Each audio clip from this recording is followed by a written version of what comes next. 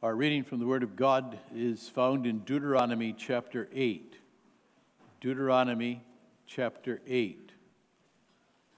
The text that God gives is found in verses 10 through 14. So our text this morning comes from verses 10 through 14.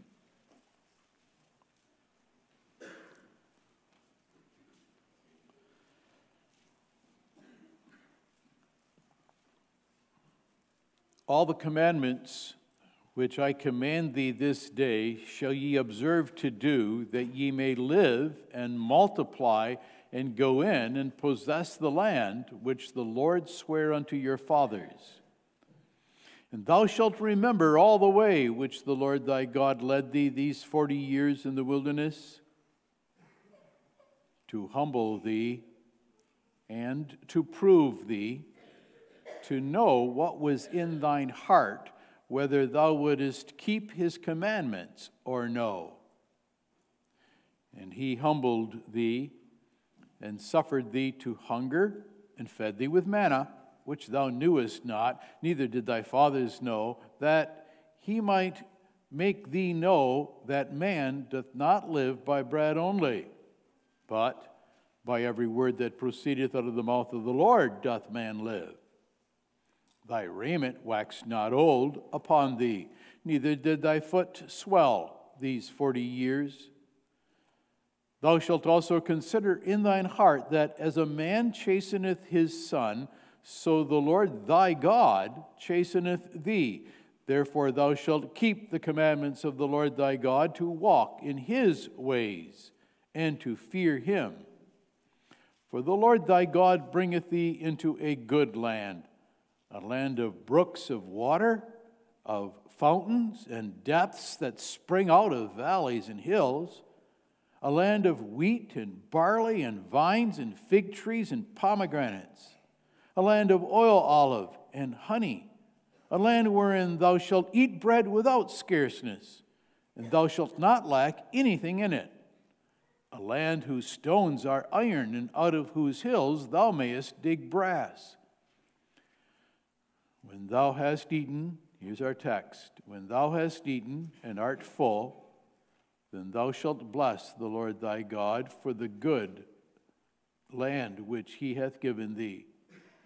Beware that thou forget not the Lord thy God in not keeping his commandments and his judgments and his statutes which I command thee this day, lest when thou hast eaten and art full, and hast built goodly houses and dwelt therein, and when thy herds and thy flocks multiply, and thy silver and thy gold is multiplied, and all that thou hast is multiplied, then thine heart be lifted up, and thou forget the Lord thy God, which brought thee forth out of the land of Egypt from the house of bondage, who led thee through that great and terrible wilderness, wherein were fiery serpents and scorpions and drought, where there was no water, who brought thee forth water out of the rock of flint, who fed thee in the wilderness with manna which thy fathers knew not, that he might humble thee, and that he might prove thee, to do thee good at thy latter end.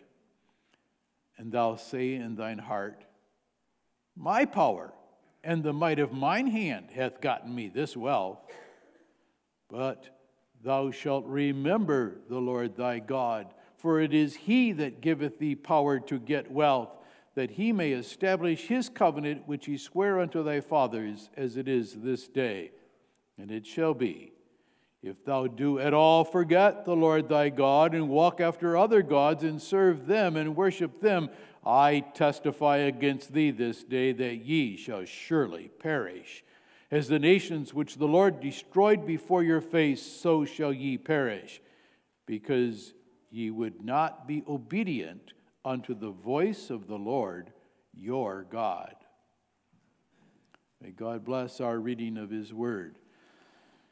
The text, as we announced, is verses 10 through 14 of Deuteronomy 8.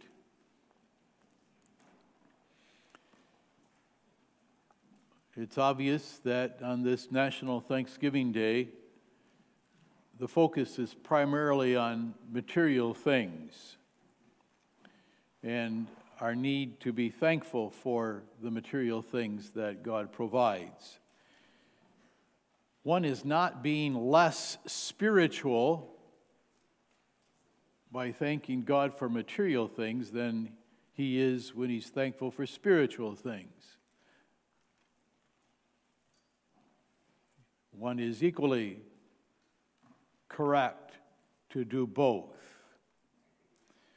And it's good and fitting that while the scriptures don't demand that we gather together on this national holiday, that we take time to do just that and express our gratitude in the best possible way, and that is with the preaching of the Word, with worship together to our God, admitting and confessing that we are very dependent upon Him for all things. We look at this passage of God's Word, and while we're dealing only with those 5 verses, 10 through 14 specifically, the context almost explains them very, very well. And so we use as our theme, when full, then bless, forget not. When full, don't forget to bless.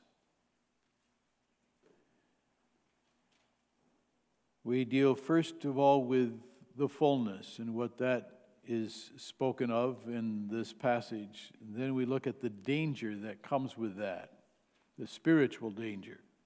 That is, that we would forget or that we would be lifted up. And then thirdly, we look at the calling that God gives. And not in our text, but before and after, he speaks about to humble and to test, to prove. And the test is, are we going to hear his voice all the time and show that we hear it with a life of obedience to his commandments? So, first of all, when full. Moses had led the children of Israel for 40 years.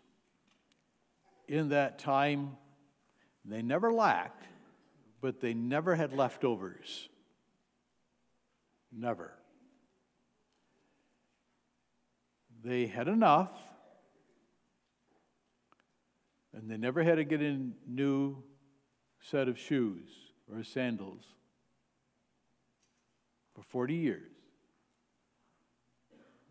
No new garments.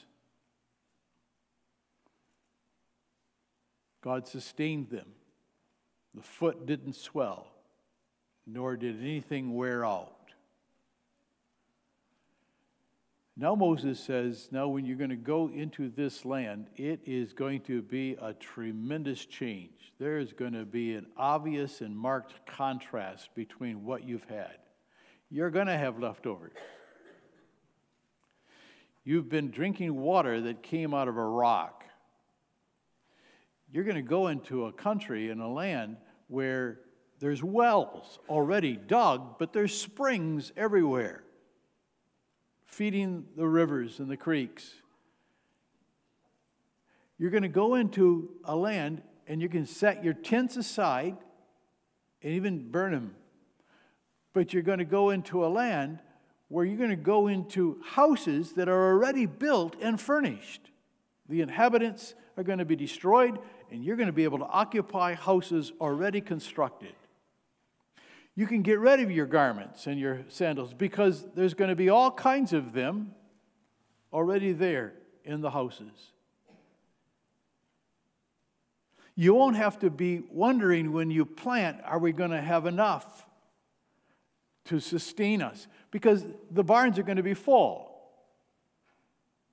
Everything is going to be vineyards. You won't have to wait for the vineyard to, over years and years, to develop, or the orchard to develop until you can get a full harvest. They're already going to be built.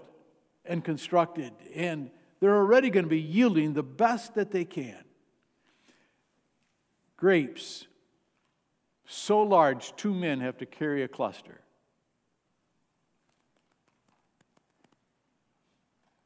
Canaan is a land of plenty.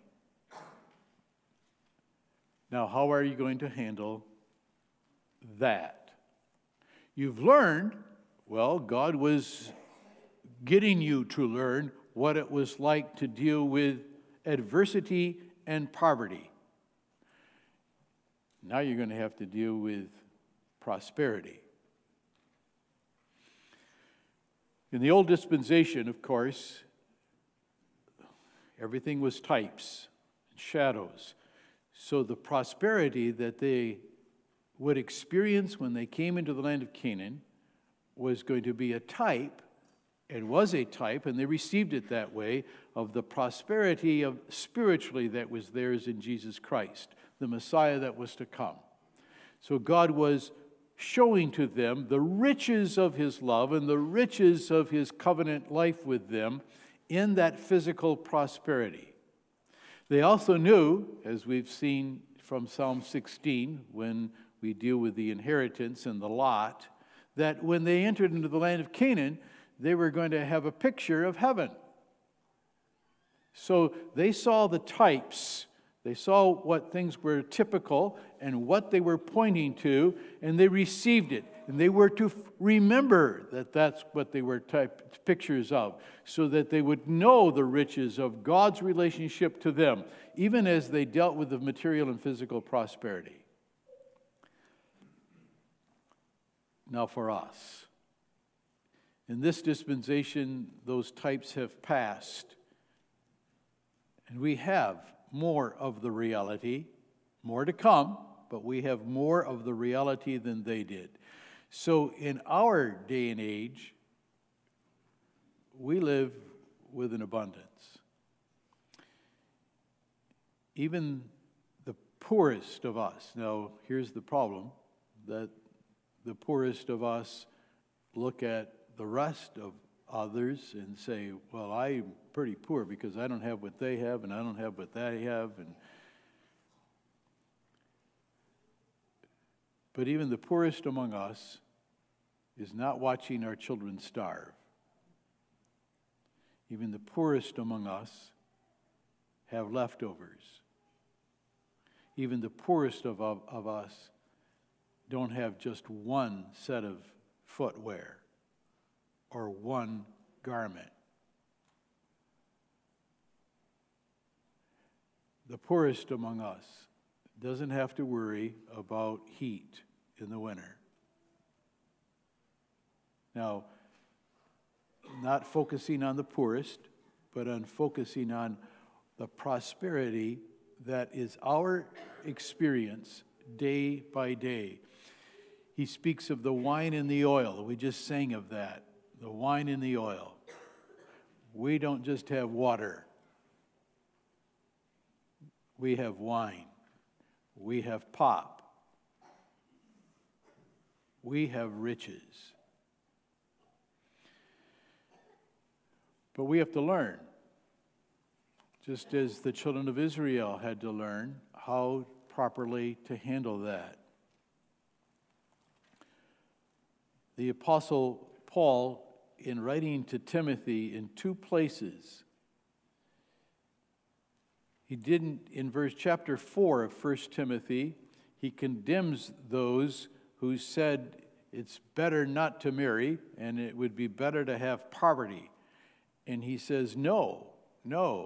Every creature of God is good and nothing to be refused, comma. Nothing is to be refused. Everything is to be enjoyed if it be received with thanksgiving and it be sanctified by the word of God and prayer. Received with thanksgiving, for it is sanctified by the word of God and prayer. And then in chapter 6, he speaks to us And he says to Timothy, this is what you have to do to the poor, and this is what you do to the rich. You charge them that are rich in this world, that they be not high-minded, nor trust, and literally, the uncertainty of riches. Trust not uncertain riches, but trust in the living God, who giveth us richly all things to enjoy. God gives us to enjoy what he gives to us. To enjoy as he gives all things, and gives all things richly, but to enjoy them. So whether we have less than somebody else or more than somebody else in the congregation, we have to realize that all of us live in the midst of the kind of prosperity that the children of Israel would find when they walked into the land of Canaan.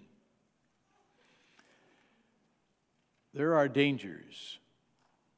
This is the focus. This is what must get our attention and wake us up and make us aware. There are problems with abundance, just as there are problems and dangers with little.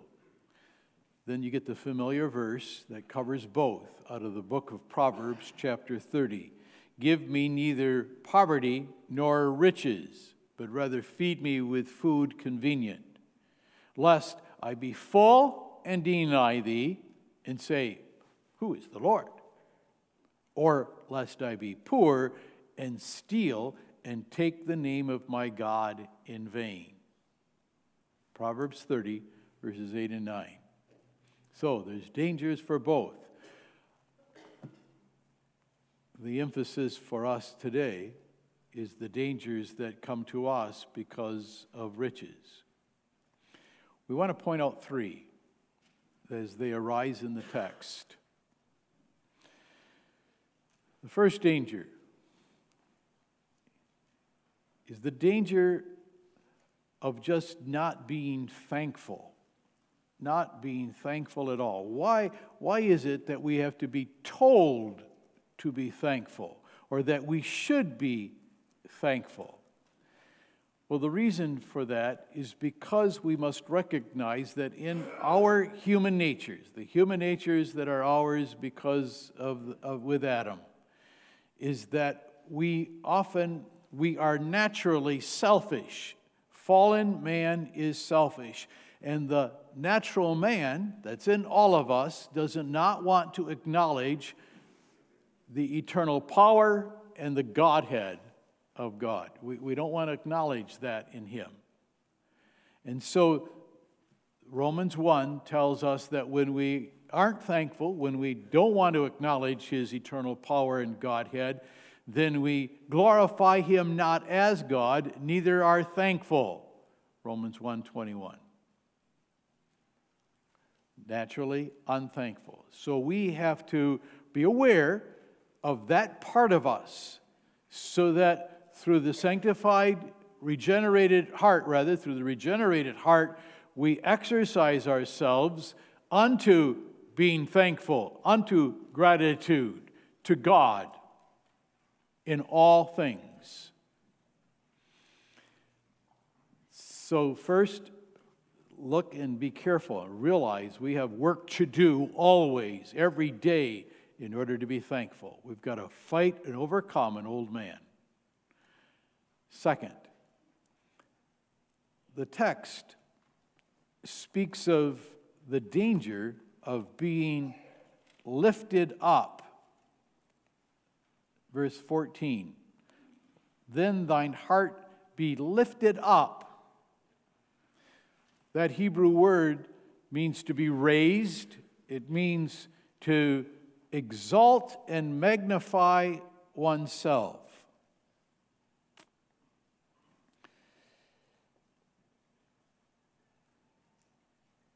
Why is it that if a man worked really, really hard, and he brought about a successful business, that when he is old and he has to pass it on to his son or his son's son, that second generation and that third generation just seem not to get it.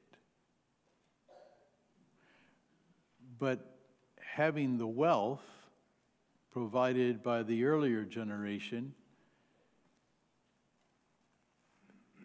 they are rather proud.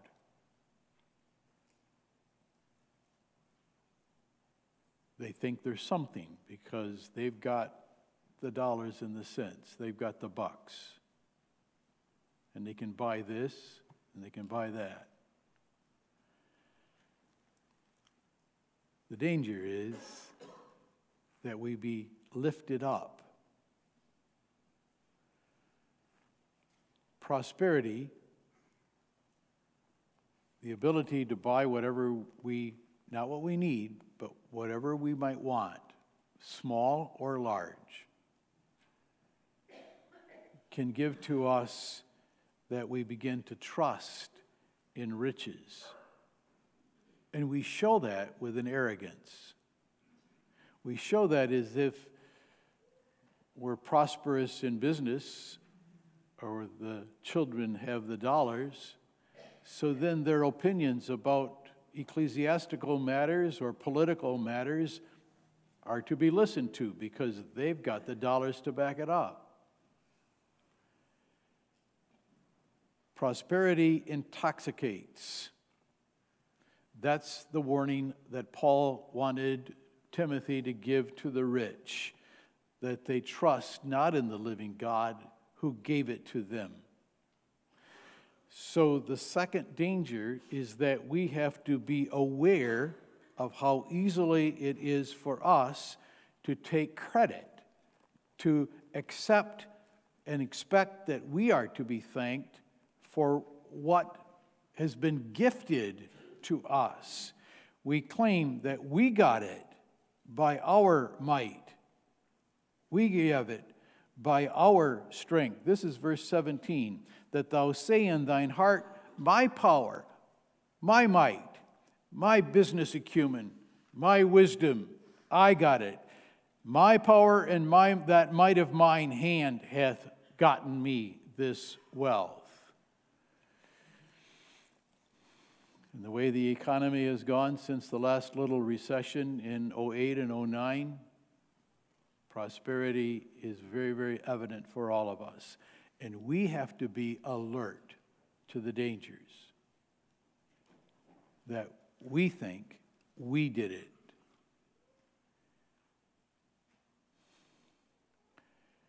It is easy to get what we need and more beside, and then we don't have to rely on the giver. To be high-minded, claiming for ourselves that we've gained it and gotten it. First danger, it's our nature to be unthankful. Be careful, be aware, just be aware. Second danger, high-minded, lifted up. I got it, I gained it. Third danger is right in touch with it, but it's distinct and separate. It's lest thou forget. Forget Jehovah thy God. Forget that he brought them out of the land of Egypt. Another way to say that is this: forget what I deserve by one right. Hell. Forget and then realize and take to myself as if I've got it. Just as somebody who is healthy does not need to go to a doctor. So someone who is rich doesn't need help from the Almighty. Real easy to think that. And someone who doesn't see their sin doesn't need Jesus. Now, admittedly, there's times when we don't purposefully forget. We're not consciously forgetting. We're not deliberately doing it. We don't say, I don't want to think about him. In fact, we often will say when it's brought to our attention, I want to remember him. I don't want to go through a day and not be conscious of my need of him. I want to. But that's why, just as it's our nature not to be thankful, so it's our nature to forget.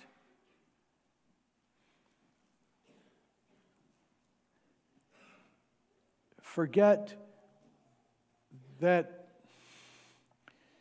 we came out of the poverty of slavery to sin. We were born and conceived dead in sin. We were enslaved to sin. Every one of us must remember that that's what is ours by nature. And if we're able to even think of him and to know him, that means we've received a tremendous, wonderful gift. That God has opened our eyes to himself. And that's why, again, just like, if we would go through the book of Deuteronomy, I would love somebody to do that and count how many times it's Jehovah thy God or Jehovah your God.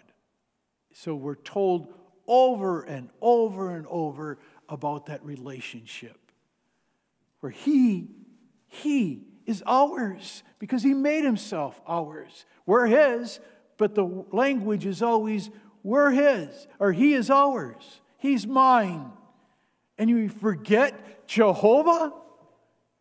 Now, if we put it that way, we're going to scratch our heads. Why would we ever forget him?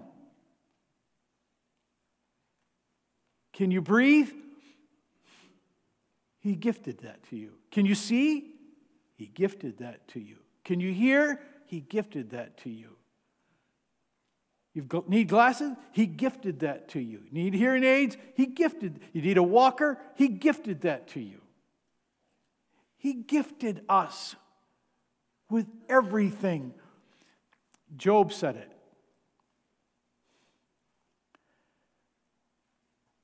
I was born naked. And I worked for a funeral home, so I know I'm going to die naked. I have nothing. The Lord gives and the Lord takes. Blessed be the name of Jehovah. That's where he wants us to go. But it's so difficult to remember. Here's the danger for me.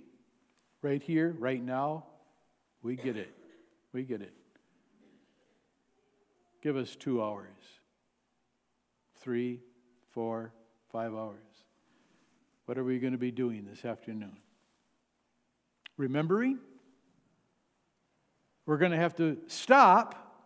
We're going to have to be still. We're going to have to make ourselves think and find a way to remember. Sure, when we sit down, we're going to pray. We'll remember then. And 1 or 2 minutes later, maybe less.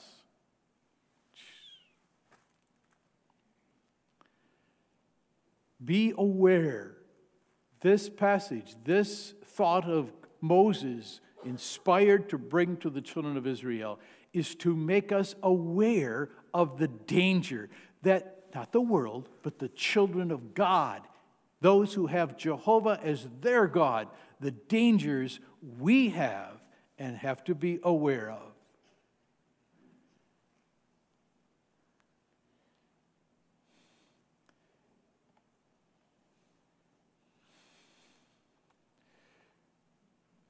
We open our eyes to the reality that God calls us to so focus on Him in love that we keep His commandments. Notice that's how the whole book is really written in this chapter. He starts that in the first verse. All the commandments which I command thee this day shall ye observe. When thou hast eaten and art full, then thou shalt bless Jehovah thy God for the good land which He hath given thee. Beware that thou forget not Jehovah thy God in not keeping His commandments and His judgments and His statutes, which I command thee this day. Thank Him.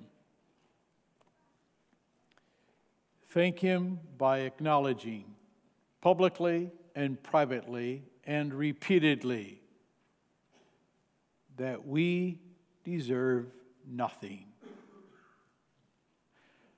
but that we have been greatly gifted by the good giver of all. See anything in your possession and know the source. Look up.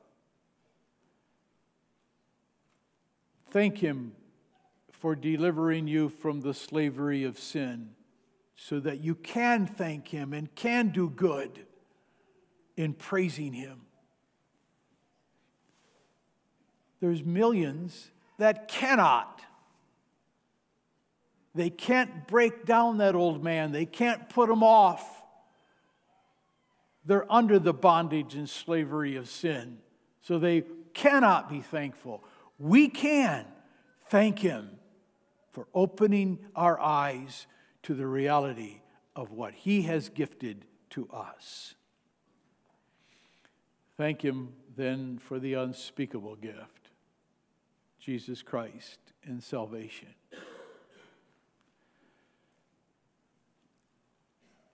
We can describe as the psalmist did, and we sing from Psalm 104.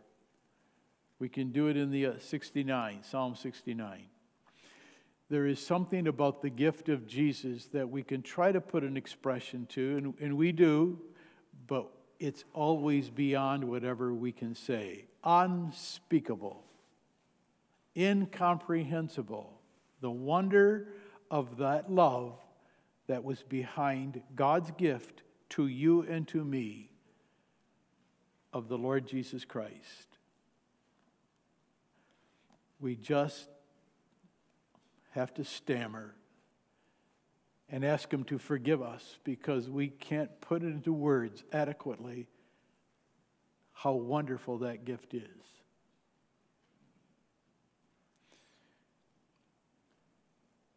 Thank Him for daily guiding us through the wilderness of this life, for teaching us how to deal with sorrow and with pain and with health and with birth. Thank Him for the promise of an inheritance that we know our believing loved ones will have, and that the old ones pray to receive soon.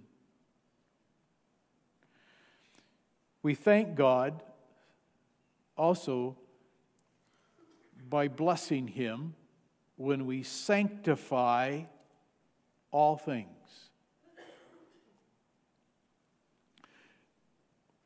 With the Word of God and prayer.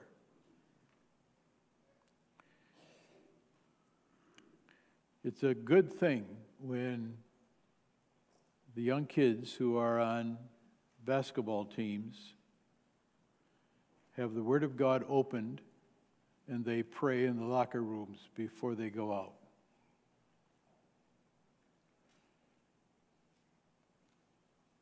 Sometimes I wonder why we fans don't do that.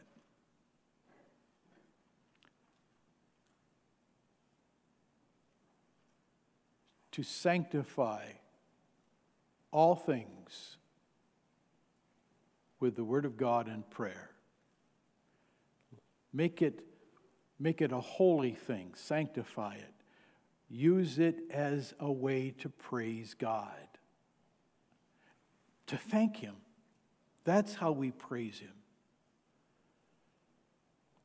Striving to use every material possession that we have. Every one of us, or I didn't have to walk, I could walk, but most of us got in cars, vehicles. Whether it's a beater or it's a brand new one. We just don't even think of it being a gift. That we are to sanctify every time we use it. We sanctify by sharing. Beautiful things happen on this occasion and on Christmas. We give what we've been given as an expression of our thanks. We show and demonstrate gratitude with a collection today.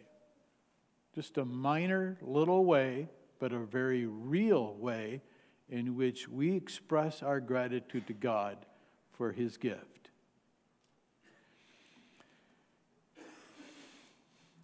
We also thank Him mightily by thanking Him for forgiving us when we forget. For forgiving us when we have those moments when we're lifted up and we're taking credit for what we have. We thank Him for forgiving us and not wavering in His love and devotion to us. So that when we're not grateful, He still stays right there with us. But now, lastly, this. We thank and bless Him by keeping His commandments.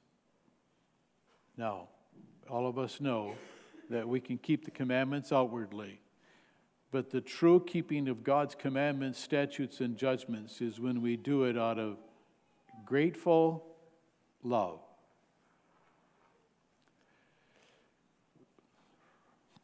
Here it is again. Render grateful returns of fervent, ardent love. Everything that He does for us is motivated by His love for us. You know how easy it is. You almost have to stop yourself that when somebody says to you, I love you, there's the instinct for us to say, I love you too. He never stops saying, beloved. He tells us that over and over. And He calls us to be so focused on what He gives to us that we say, I love you too. And we show that we love Him by, I want to do what He wants me to do.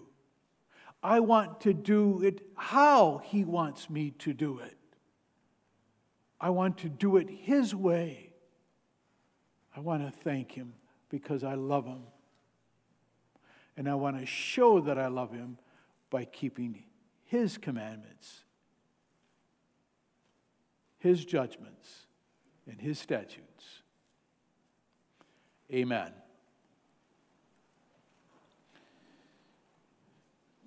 Our Father, as Thy children, we thank Thee. We can never thank Thee enough, and we know it's going to take an eternity, and then we still will not be finished. But work within us never to forget.